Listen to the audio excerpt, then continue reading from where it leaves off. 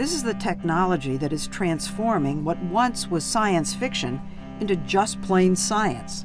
It's a specialized use of MRI scanning called functional MRI, fMRI for short, that makes it possible to see what's going on inside the brain while people are thinking.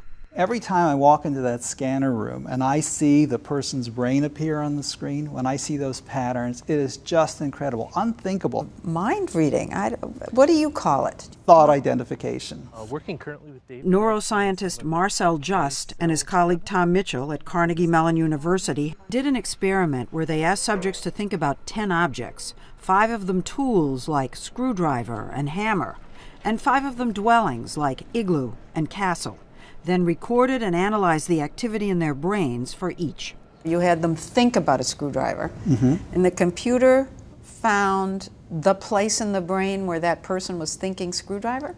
Screwdriver isn't one place in the brain, it's many places in the brain. When you think of a screwdriver, you think about how you hold it, how you twist it, what it looks like, what you use it for. And each of those functions are in different places? Correct. Just says when we think screwdriver, or igloo for example, neurons start firing at varying levels of intensity in different areas throughout the brain. And we found that we could identify which object they were thinking about from their brain activation patterns. You're reading their mind. We're identifying the thought that's occurring. It's Whoa. incredible, just incredible.